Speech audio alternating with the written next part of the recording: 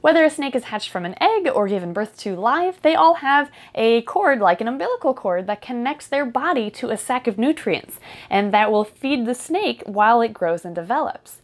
Once a snake is born though, or once it's hatched, that cord breaks, and what's left behind is a scar that is actually technically a belly button.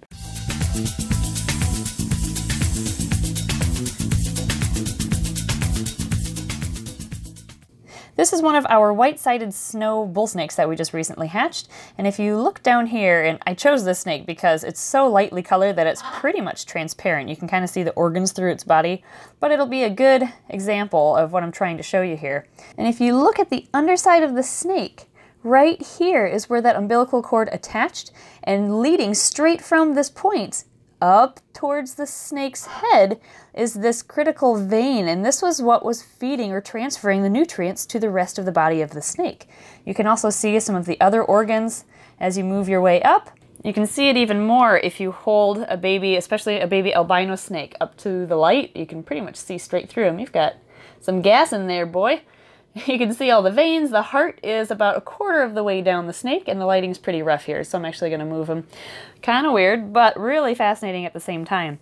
Now, this one is especially transparent because it's so young. Hatchling snakes like this one have very soft scales, and they haven't quite hardened up yet, which is pretty much why they're so transparent. You can like see straight through them.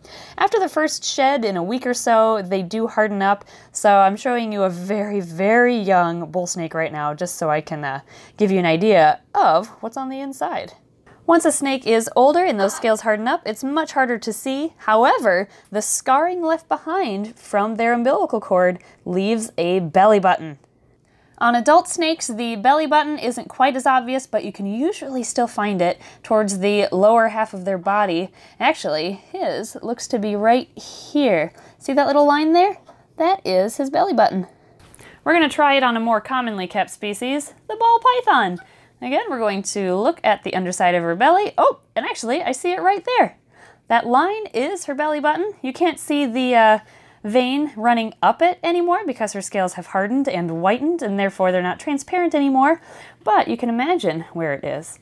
So I hope you learned something new today. Your homework now is to go check out your own snake and see if you can find its belly button.